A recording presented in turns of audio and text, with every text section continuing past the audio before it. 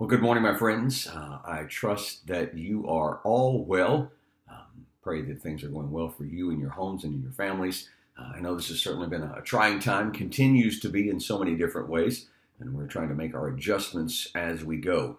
And while there certainly is no replacement for our time together in face-to-face community, we certainly want to do our very best to provide something for you online that you can find a way to connect to, and encourage you to check in here, make some comments underneath as the video is streaming, just so we know that you're there, and interact with each other and go back and do that again. We're trying to make the very best of this that we can. I know some of you have asked some questions just about some of the normal things that take part in a church service. So communion is obviously something we do together. It's a little difficult to do through video, but I encourage you to just take some time at your own home. Take a few moments and find whatever emblems you can to represent that the body and blood of Christ, and sharing that in your home with your families, by yourself, wherever you might be. I'd encourage you to practice that and to do that as part of your faith. A couple of you have also reached out to ask about wanting to take part in an offering. And if you would like to mail it to the church, you certainly can. Our address is here on the Facebook page. Again, I recognize this is a tough time for all, but that's just as you're led to do that. If you feel like you want to do that, you can certainly mail that to the church. And then we may be looking at some other options for those that are interested here in the near future. But my biggest concern today is just to come and hopefully share a word of encouragement for you. And I want to hopefully help guide you through some things that we can do together, that we can share in together. You know, last week was Easter Sunday. We certainly not the Easter any of us imagined, as we did talk about. And you can follow that message if you want to see that. That's on our Facebook page or also on our website. But it's interesting to just kind of see how even this continues for us. And you think about the church then and what that looked like, how they were all kind of coming together. And I think there are a lot of adaptations we're having to make as we still continue to practice in isolation. I've worn contact lenses or glasses since I was in the third grade. So my vision has not really been good for a long time. And I kind of realized recently that my prescription has expired. And it's happened in the last couple of months. But, it's one of those things where, I kind of got the warning of it. Hey, your prescription's about to expire. You need to come do this. And I thought, well, I'll get to it. And then everything kind of fell off the rails, if you will. So I haven't had that done. And I know that I need to get that done. And when things reopen, I'll go get my new prescription. And I find it interesting that every year when I go, it's interesting to see how my eyes have changed, because they always do. And as when I get that new prescription for contacts and glasses, how much more clear I can see. And you don't even recognize it when I'm in the middle of that year, just kind of bumping along. But it's, you kind of had this moment of clarity when that vision is renewed. And I think the same thing happens to us, that our vision kind of drifts a little bit. And I think that happens because of just life events, the things that we're dealing with, the current circumstances that we're struggling through. Sometimes that vision drifts because of personal choices that we've made, things that we've done that have kind of pulled us off the path, and it impacts that vision, sometimes without us even realizing it, until we can have a moment that helps us to refocus and we realize where it's gotten off the rails. We realize that maybe what we thought we were seeing clearly isn't as clear as we once perceived. And I think about the disciples, especially as we come right out of Easter. And you think about that group of people, and the text that we're going to look at today, we're going to see these disciples on the very same day in the passage that we looked at last week. And for us, a week has passed. For them, it was the same day. And now that we're in quarantine, it kind of feels sometimes like a day is a week. At least it does to us right now. But what we're going to read this, and I kind of want to unpack it a little bit for who we are and kind of apply it to our circumstances, our situation today. But, I kind of struggle through this a little bit, because you think about what these group of guys and women are going through, the things that they're struggling with. But again, it's just words on paper to us. And I don't know, the thought just kind of hit me this week that Scripture for us is two-dimensional, but life is lived three-dimensionally. And I think for us to understand a little bit better about what God's trying to offer, we've got to think about the people that were involved in this. And this just isn't a story. This is the actual lives of people, the emotions they were feeling right in the middle of this. Their doubts and fears and anxieties and concerns. And as we're going to see here, a little bit of joy and some hope for a future. But I want us to recognize that this is a life lived. And that those same things can be pulled out and applied to us, even though we're separated by a couple of thousand years of history. So let's look at in John chapter 20, and we're going to look at verses 19 to 23 today. And you may recall, if you were watching last week, that we talked about how Mary and Peter and John, in the verses just before this, had gone and discovered that the tomb was empty, and that Mary had had an interaction with Christ, that he had been right in front of her, had communicated to her. So here we are on that very same day in verse 19. It says, on the evening of that first day of the week, when the disciples were together, with the doors locked for fear of the Jewish leaders, Jesus came and stood among them and said, "Peace be with you." And after he said this, he showed them his hands and side, and the disciples were overjoyed when they saw the Lord. And again Jesus said, "Peace be with you. As the Father has sent me, I am sending you." And with that, he breathed on them and said, "Receive the Holy Spirit. If you forgive anyone's sins, their sins are forgiven. If you do not forgive them, they are not forgiven." You want to think about this group of people. And I don't know, it kind of helps me to understand, to maybe enter into the things that they were thinking and feeling. Again, moving beyond the two-dimensional words on paper to the three-dimensional reality of the lives being lived. And I would imagine that they're still very afraid. I mean, this is, here it is, that first day of the week. It's only been a few days since their entire world fell apart, since Jesus was captured and brutally murdered in front of a public crowd. So I'm sure there's still a lot of fear with them. And they connect together here, and it talks about that doors being locked for fear of the Jews. But I think they're all still gathering because there's this shared bond that exists when you've endured trauma.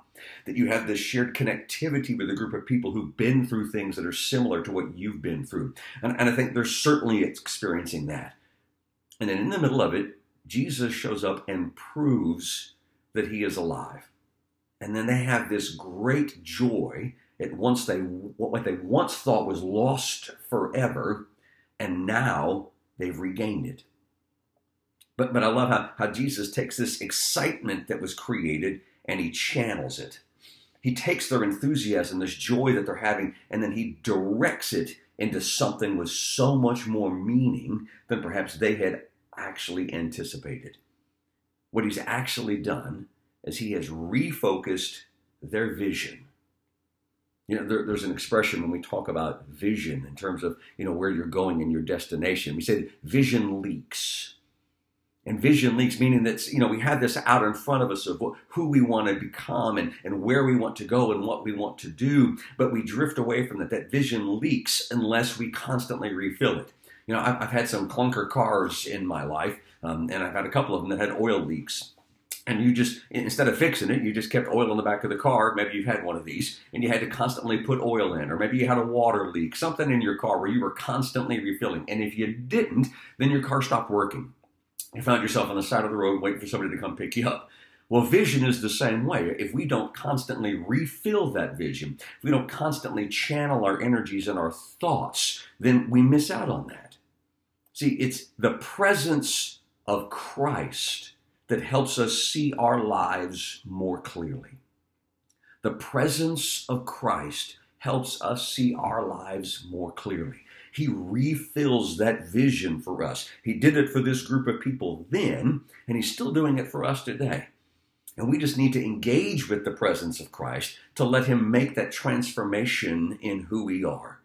Because what we've seen even just in these 4 small verses is that all of God is completely committed to renewing our focus. All of God. We see all the parts of God in these 4 verses. We see the Father that has sent the Son. We see the Holy Spirit coming on these people, that as Jesus breathes out on them, he infuses them with that encouragement and that energy and that power. All of who God is completely invested in this. And what Jesus is doing is bringing their focus back to where it belongs. But I love the very first thing he does for them is that he shares the peace that their souls are desperate for. That's the very first thing he offers to them. If you go back to verse 19, if you're reading along, it says, Jesus came and stood among them and said, "Peace be with you." And then he shows them his hands. And then again in verse 21, he says, "Peace be with you."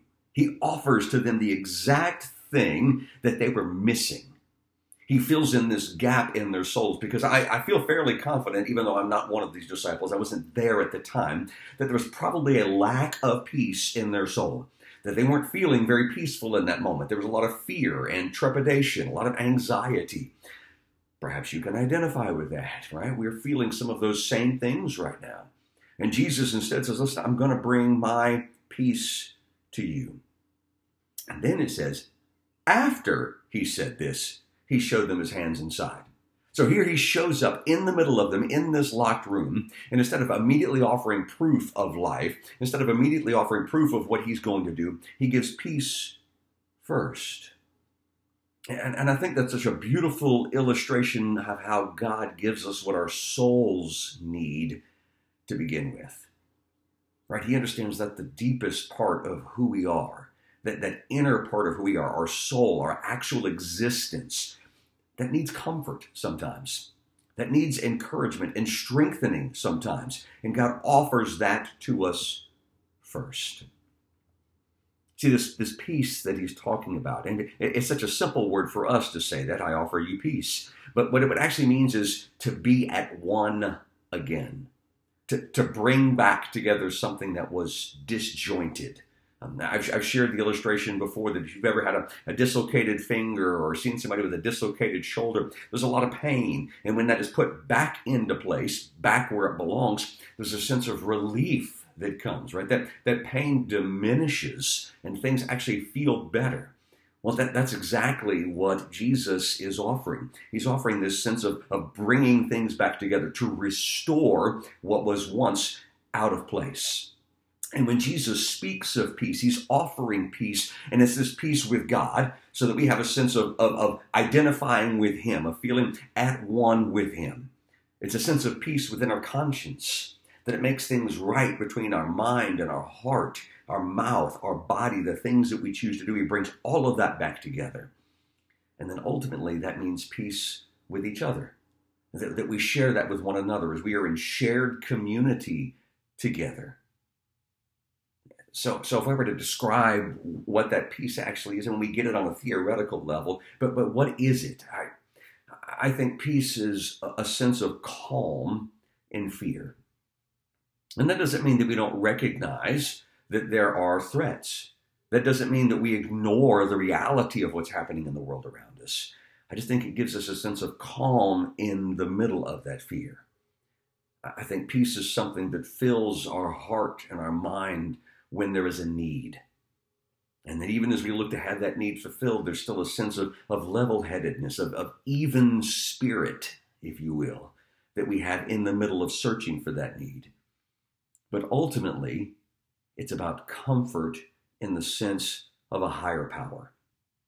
It's about understanding that there is this eternal God who continues to watch over his people, all of his people, all who carry the divine spark of creation, and that he is there to help guide us through this. Because what I really believe what Jesus was doing, he was not just offering peace for that very moment. Maybe there was a heightened sense of need in that moment for peace, but I believe he was offering peace that would continue. It's a constant comfort of peace. I've heard it described this way, and I really like this, that peace was the legacy of Christ, bringing things back together, reuniting, making one. And that for those who choose to follow the pathway of Christ, peace is an essential part of our vision, that same vision that Christ is renewing. Peace is an essential part of that. And the beautiful thing about peace is that peace can be contagious. And the more we have it, then the more we can share that. And it actually starts to ripple through people. And that becomes the biggest characteristic of this movement of Christ, is this sense of peace, of things being made one again. But he didn't stop with peace. He also renewed their sense of purpose. He gave them some direction. I mean, let's be honest. Their plans had changed drastically. They're standing in a position where they didn't think they would be standing.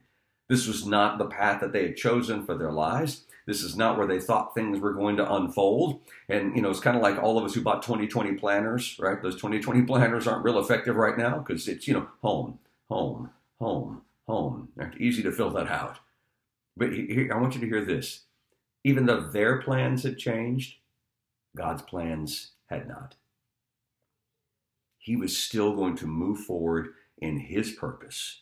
If we go to verse 21, after Jesus offers peace, he says, "As the Father has sent me, I am sending you." I am sending you. He's saying, listen, there's this shared power and shared mission. The Father sent me here for this period of time to do this, and now you're going to carry that on. You're going to continue to fulfill that purpose. And this comes with this idea of authority and a higher calling. There's great power in that idea of being sent. He's saying, listen, as the Father has sent me, I send you. When we talk about being sent, it's about traveling under someone else's name. Not incognito, not in disguise, but with the authority of this other individual that carries you forward. If you've got a letter from the governor of the state saying, listen, the governor has asked me to come do this, I'm not operating under my own authority. I'm operating under the governor's authority. Well, Jesus is saying, listen, my Father sent me, now I'm sending you. You are moving forward with purpose, and you're moving forward in a direction that is exactly where you should be going. And what he's asking us to do in all of this is to publish peace to the rest of the world, to bring things back together. If you go down to verse 23 that we shared, and he says, if you forgive anyone's sins, their sins are forgiven. If you do not forgive them, they are not forgiven. He's talking about part of our greatest purpose is in sharing the message of God's forgiveness and bringing things back to this idea of restoration, making things right. In fact, it's called the ministry of reconciliation, if you want to kind of get from a biblical term. And in 2 Corinthians chapter 5, verses 18 to 20, Paul writes this, "All this is from God, who reconciled us to himself through Christ and gave us the ministry of reconciliation, that God was reconciling the world to himself in Christ, not counting people's sins against them. And he has committed to us the message of reconciliation. And we are therefore Christ's ambassadors, as though God were making his appeal through us. And we implore you on Christ's behalf, be reconciled to God." Now, that's a lot of words, but let me just tell you essentially what that means. There is this separation that takes place because of sin. And God says, listen, I'm coming to bring all of that back together again. And I came and I did this through my Son. And now I'm asking you to continue to carry that message on. So perhaps the greatest message, part of our purpose, is not in trying to separate things, but instead bringing them back together, of making things right, of making things whole. And that's because I really believe that there is a deep peace in being forgiven and in forgiving others. See, this is all connecting, isn't it? This peace be with you really is the message we continue to carry, the message we continue to share. And can we carry that forward? To me, it's kind of like the idea of a relay race, if you will. Jesus has kind of been running. He ran that first leg. Right now, he's kind of reaching back and handing us the baton, saying, all right, let's carry this thing forward. But he doesn't quit running. That's the unique thing that kind of falls apart in the track illustration, is that he continues to run with us as we carry that message along. He knows that we don't have to do this by ourselves, that this is our purpose, to share that message of bringing things back together under the loving grace of God. And that's where he says, I am sending you. But you notice what he does next. He says, I'm sending you. And then he gives the gift of the Holy Spirit. That the Spirit helps to travel with us. That the Spirit guides and powers that mission. Because in the presence of Christ, where we find that refocused vision, that renewed vision, we discover that Jesus gives us the energy to keep moving forward. In verse 22, he says, receive the Holy Spirit after he breathes on them. Well, let's be honest, in today's current economy, we don't want anybody breathing on us. But in this spiritual context, there's this deep passing of the life of God. You talk about that idea of breathing. There's this physical part that took place way back in the book of Genesis, right? Where God formed up man and he breathed into humankind the breath of life. And now Jesus breathes on them as well. There's this wonderful synchronicity of this coming together. To me, it just shows that God has got us covered completely, inside and out. He's providing exactly what we need, inside and out, and it is the life of Christ. But there's this word in here that's really important. Jesus says, receive the Holy Spirit. He doesn't tell them, you're going to take it, whether you like it or not. End of story. No, he says, receive. That means we've got to put ourselves in position to receive. There's got to be a willingness to accept the gift of God. Because the breath of Christ signifies the power of his grace. That's what's being offered. This beautiful grace of God coming through Christ. And to do God's work, we need guidance, but we also need the power of the Holy Spirit to make that a reality. It is the gift of the Holy Spirit that determines our sentness, right? He says he sends us. It's the gift of the Holy Spirit that determines that, not intellect and not ability. Isn't that comforting? It's comforting for me, right? You don't have to be the smartest in the room. You don't have to be the most talented in the room. You just have to trust that God is giving you what you need to fulfill the task that's in front of you. That he's giving you the strength that you need to be able to accomplish what he's asking you to do in that moment. This is a cheesy illustration, and I'm sure one you may have heard before, but I like to think of it like Star Wars, right? I'm a Star Wars fan. I enjoy all of those. And you think about the Force, if you will, that this life force exists, that it is in the universe, it is put out there as something that's just being able to be tapped into. But what it takes is an awareness and a willingness. And I don't think the Holy Spirit is the Force by any stretch. I do think that the same principle of our awareness and willingness to receive what God has for us, that's the key to connectivity. That's the key to being fueled and powered by who God is. And the disciples were being given power and strength and courage to do what must be done. That's not a whole lot different than it is for us, my friends. The Holy Spirit, even today, gives us strength, gives us understanding, gives us purpose, gives us peace. The question is, are we open to receiving it?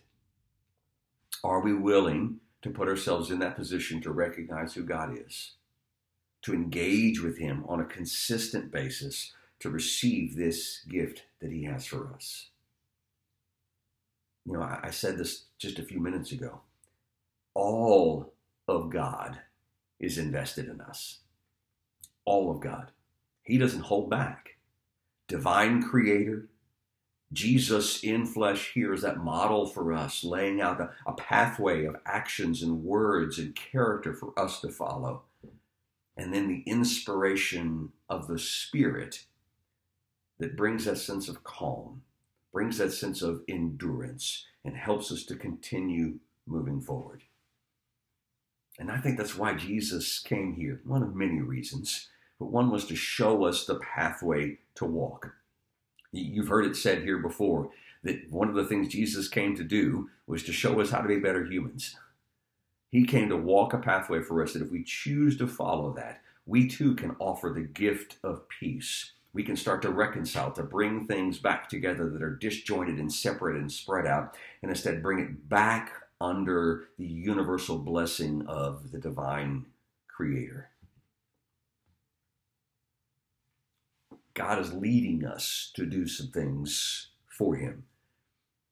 And I don't have the definition on what all of those specifically are for each of us, but I hope that we can understand that we are sent out under his name. And that if we follow the words and actions of Jesus, that we can make an impact. So as we talk about some of these things today, my friends, I want to ask this question. We talked about peace. We talk about purpose. We talk about energy, and that Jesus provides those as we are seeing our lives more clearly through him.